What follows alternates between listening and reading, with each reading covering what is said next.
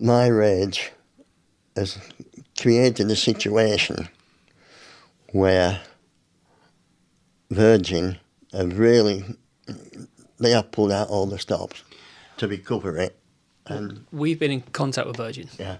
And they've had 10 people working around the clock to try and get hold of this voicemail. Really? Which they've managed to do, yeah. And I have this with me now. Would you like to hear it? Certainly would. 10 people? 10 people working on it. It must have cost a fortune. Well, obviously you've been worth it, Stan. I'm staggered by that. Would you like to hear the recording? Yes, oh yes. But I'm not sure I'm going to react. So this is the recording that you thought you'd lost forever of your wife's voicemail. Sorry, at the moment, Stan and Ruby are not available.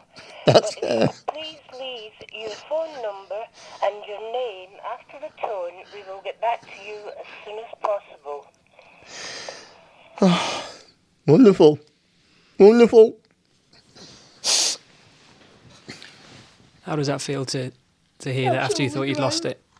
Marvellous. It's just a wonderful, wonderful sound that I thought was lost forever. And I suppose it's going to be a bit of a PR job now, but thank you, Virgin Media. This gentleman here has just staggered me by telling me what the lengths they've gone to retrieve it. And they've made this old age pensioner extremely happy. I'm really pleased for you. You're not as pleased as I am.